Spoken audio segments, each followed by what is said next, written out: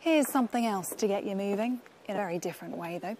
The unmanned passenger drone market might be one to watch over the coming months. I'm not saying this is going to be the year that I start flying to work, but the race to get autonomous passenger vehicles in the sky is getting exciting, especially now that a British entrepreneur has joined that race. We already knew the future was driverless, so it makes sense that it could be pilotless too. There are several companies around the world right now building vehicles that could fly us around town.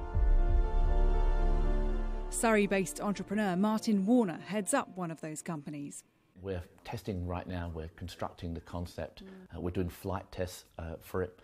We're a long way into the first. Where are you doing the tests? Very close to here.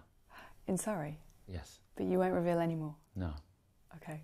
And actually it's technically not in Surrey, but we're on the Kent-Surrey border. Okay.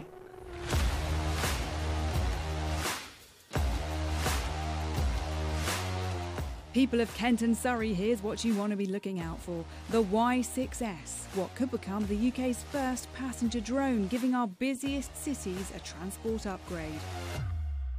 Where there's crowding problems, there's obstacles, there's too much traffic, there's this incredible opportunity where the technology is 30 plus years old, and there's now an opportunity to create a whole different kind of aircraft using the same kind of technologies that exist in drones and have commonalities with other forms of aircraft.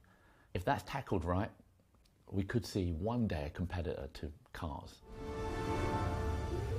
Martin believes autonomous drones will be the next gold rush in transportation, not just something for the super rich.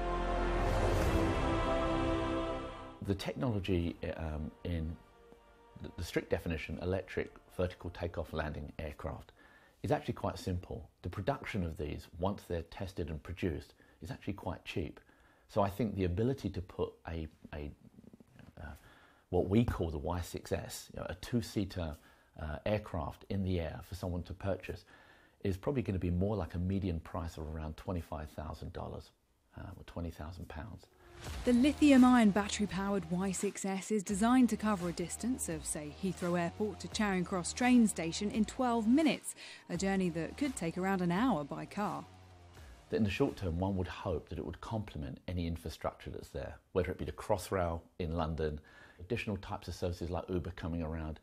We're going to need more and more and more. But one day, absolutely, there's going to be an air shuttle system and people using autonomous passenger drones or indeed piloted drones as another form of getting to work. Now, what about safety? That must be a worry. How do you get beyond those challenges? First of all, there's how do we as a company satisfy ourselves that we can make something safe that essentially is a new category of air vehicle, and then how do we satisfy regulators, and ultimately by doing the two you satisfy consumers. The Y6S flies with 6 rotors and 6 motors. If 3 were to fail, it will still land safely. There are multiple what we call flight redundancies, which is multiple uses of technology to ensure that if there is a single point of failure, the aircraft will either land or fly you to where you need to be. All right, what about cyber attacks? How will the drone be able to cope with that, with someone hacking in and taking over control of the passenger drone?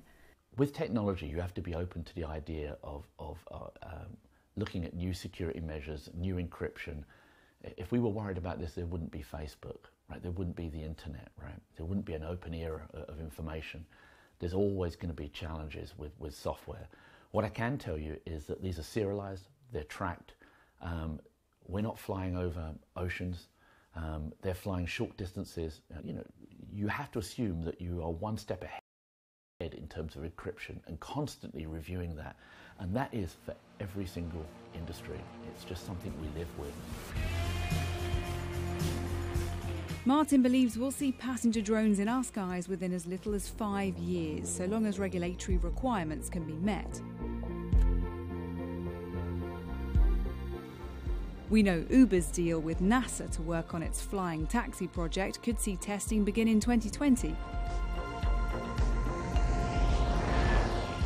While Martin plans to be on board the first passenger flight test of his drone later this year.